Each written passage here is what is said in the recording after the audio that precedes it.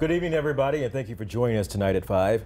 Gun violence and mental health, two issues coming up time and again, this time in the face of threats to a daycare center in Memphis. Parents in Midtown were notified of threats made by someone who has not been detained. Zaria Oates spoke with one of the parents, hoping for more transparency from local officials. We were notified by a whole school message from the director on Monday at 3 p.m. that MPD had notified the school that there was a threat made to say that there was an individual who was not in police custody who was going to shoot up one of the schools in Midtown. Audrey Royal says Memphis police was also supposed to patrol the school area to ensure safety, as the person has not yet been apprehended.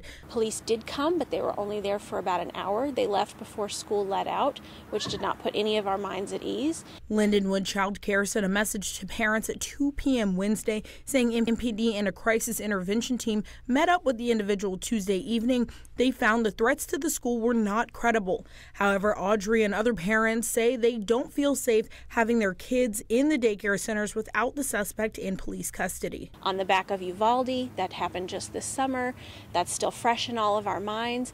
Absolutely. It's a very serious threat, and I take it very seriously. We actually have kept our child home today. She will not be returning to school until this person is either apprehended or, again, there's a police presence or, the situation is resolved, because there's nothing more important than the safety of our children. Audrey is hoping that the threats are taken seriously by law enforcement, as it has been multiple days since the person made initial threats to the First Center in Midtown.